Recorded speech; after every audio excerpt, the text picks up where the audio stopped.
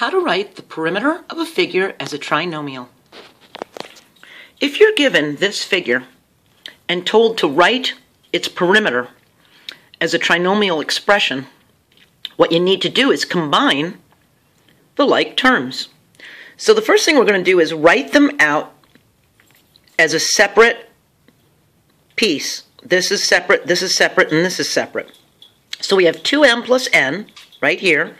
We have the n, and we have the 6m minus 1. Now we're going to combine like terms. The 2m and the 6m can be combined into 8m.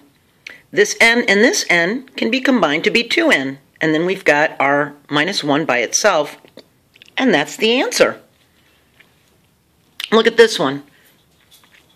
We've got 2y squared plus 1, an x, another x, and a y squared. We're going to combine the 2y squared with the y squared and get 3y squared.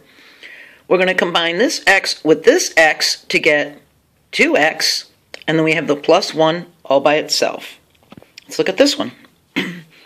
We're going to combine this s squared with this s squared with this 2s squared and get 4s squared.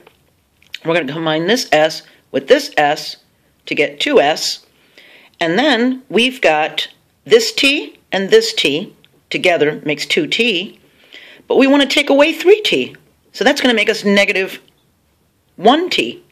And you don't need to write the 1, it's just given that it's invisible and it's there, so that would be what you would write. It's actually very simple.